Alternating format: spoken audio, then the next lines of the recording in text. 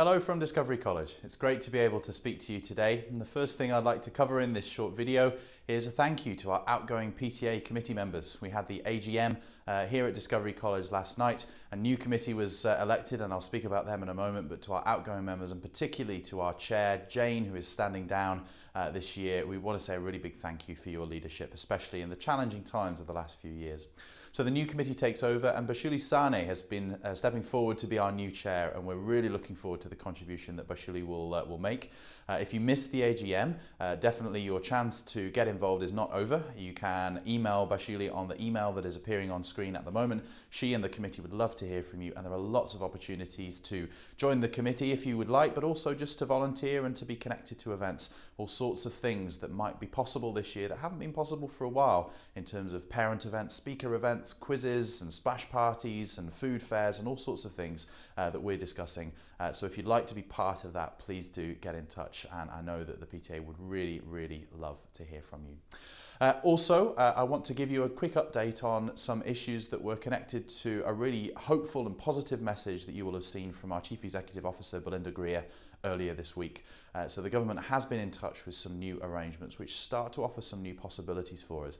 As yet, it's a little bit unclear exactly what it will mean for Discovery College, but I can give you some headlines. We're pretty hopeful that on the 1st of December, the college will be able to meet some important thresholds that allows us to change up how eating spaces work a little bit at the college. Now, that might not sound like much, but it is actually a big deal, particularly because it is likely to lead to us being able to utilise the second floor gym for what you might call normal purposes. For the last little bit of time, it's been involved in our eating spaces, and so it's kind of been out of action in a sense. This allows it to come back into the daily life of the college, and that really helps with our PE program. It helps with sports fixtures. It helps with whole school events of all sorts of natures. So it's really good news if that is the way that we're able to travel. Now, there is an important request I have in connection with this. The college meets those thresholds as of the 1st of December, as we currently understand it. But as of the 1st of February, the thresholds raise, and the thresholds are about vaccination rates.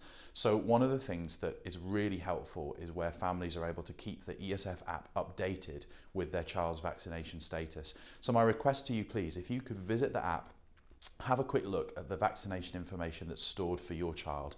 And if it's right, you don't need to do anything, but if it's out of date, if you could please update it and give us the latest picture, that just really helps us to be able to make sure that all of our learning spaces and all of our operational spaces are in use for your child and for other children to have a great experience here at Discovery College. So thank you in anticipation for your help with that important matter.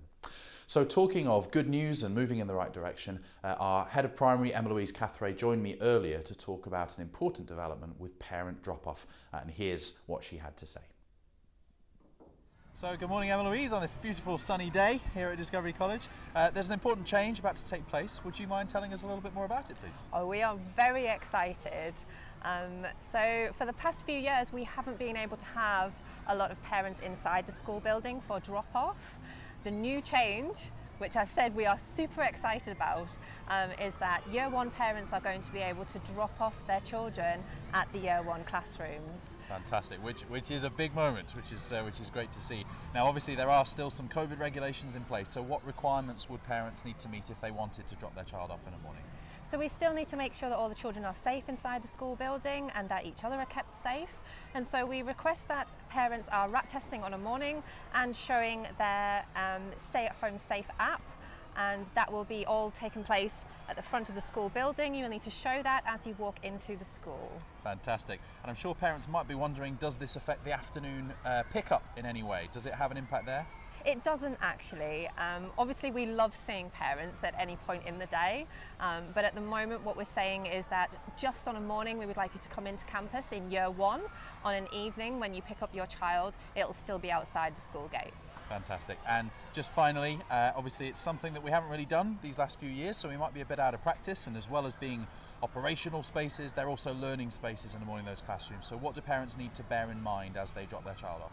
It's really important at the moment for us to remember that when the music starts at 8:18, that's the point in which parents need to start vacating the school building.